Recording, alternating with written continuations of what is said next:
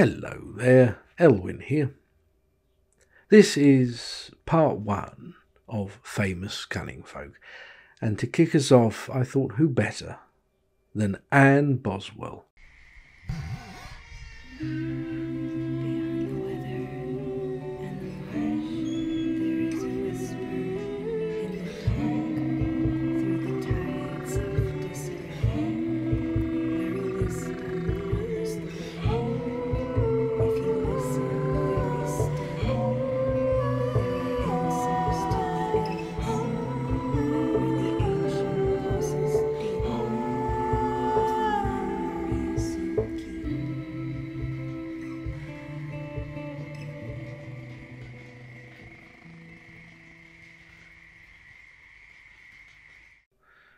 Meet Anne Boswell, also known as Granny Boswell, a Cornish practitioner, however not originally from Cornwall.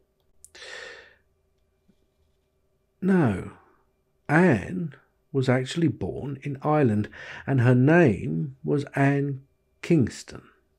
She was born in 1813, and she was of Irish and Roma stock. She was brought by her mother to England during the 1840s, and it being the 1840s, it is safe to surmise that the likelihood was because of the Great Potato Famine, which saw so many families uprooted to other countries where they could at least survive out of sheer desperation. She spent much of her youth at her mother's knee, learning the craft, learning her art, from her mother's mouth to her young ear. She learned the necessities of life, but also that which ancestrally had been passed down to her.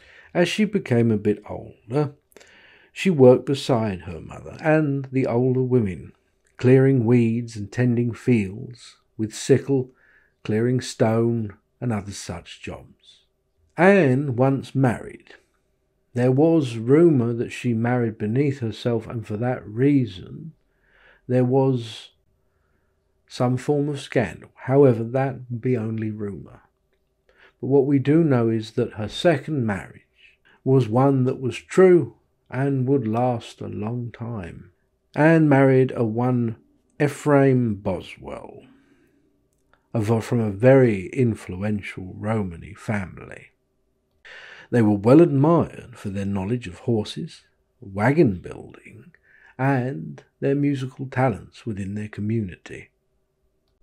The name Boswell even now still holds weight among Romany families.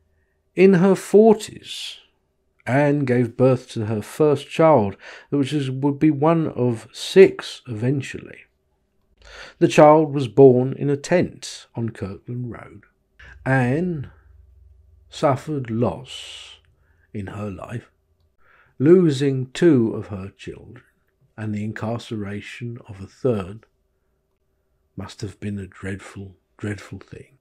But all survived to be fully grown adults, and of 6 children, this was a remarkable feat and testament to her knowledge of herbs and cunning, especially that of the wart cunning. It is within her older life and her later years did Anne Boswell be coined the name Granny Boswell.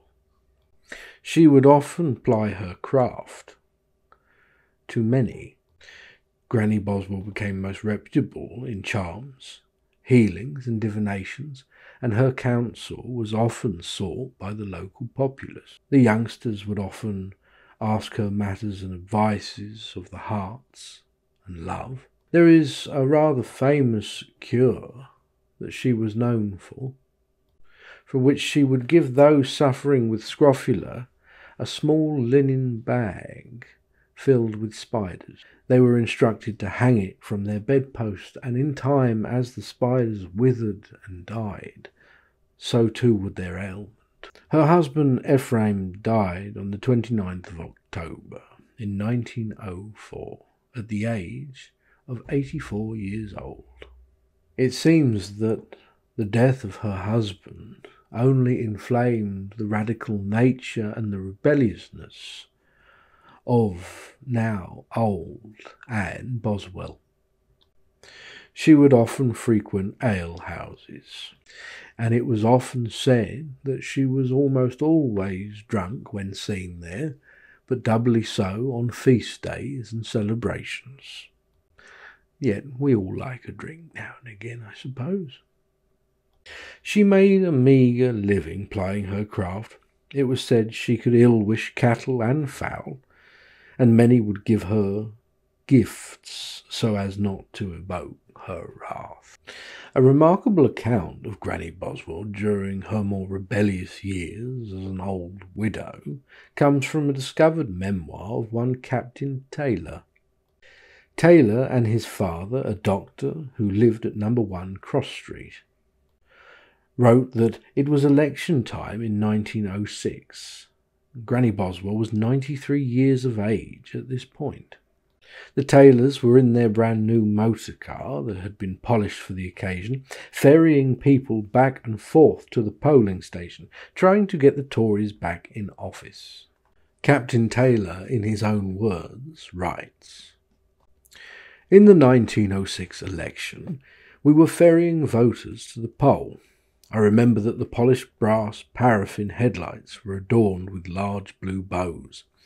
My father had reversed the car across the street outside our house and was about to go forward in the other direction when the local witch walked in front. She stood there, a ragged and grimy old hag, apparently fascinated by the shining and throbbing machine, and swaying slightly, as on election day she was more drunk than usual. My father, to make her move, first shouted, then roared the engine and tooted the horn. This nettled her, and she shrieked in a broad Irish/Cornish accent, and with much foul language, that the qualified wagon wasn't going to get as far as the other end of the qualified street. She then turned her back, stalked off in fury, and we started. Before the car was halfway down the street, there was a loud snap, and one of the 1-inch steel tension rods broke clean in two. A horse towed us home." The doctor claimed that she lived in luxury. However, this was a fallacy.